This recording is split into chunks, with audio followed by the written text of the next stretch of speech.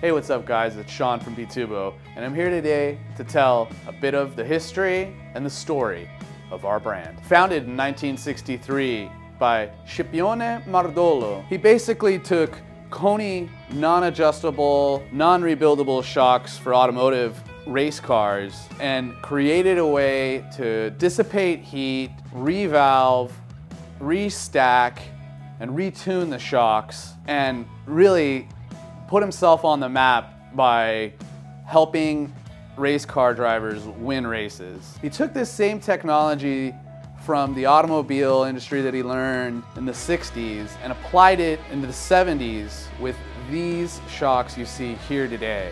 And this is the twin tube connected technology that he developed around the same Koni style shocks. And that's hence the Bitubo name, right? So two tubes, Bitubo.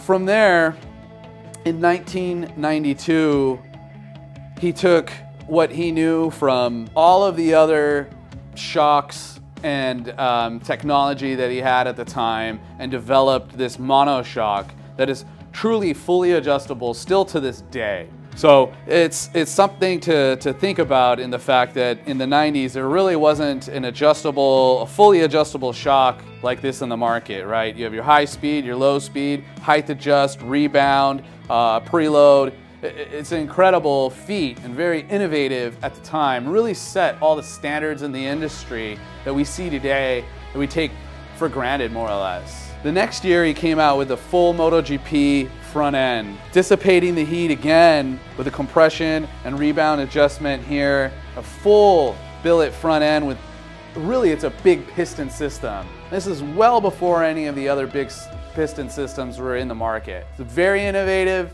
very ahead of its time. It's what set the standards in the motorcycle and all really suspension industry today. These types of ideas are where the brand was born and how it's made its mark in the industry. We've taken that and we have a range of products, of fully adjustable products today, all rebuildable, fully, like I said, fully adjustable. Today, we have innovative technology driving adjustment, fully adjustable with the palm of your hand with a mobile phone app or by the push of the button on the motorcycle. Thanks for following along the Bitubo story. See you out on the road and ride safe.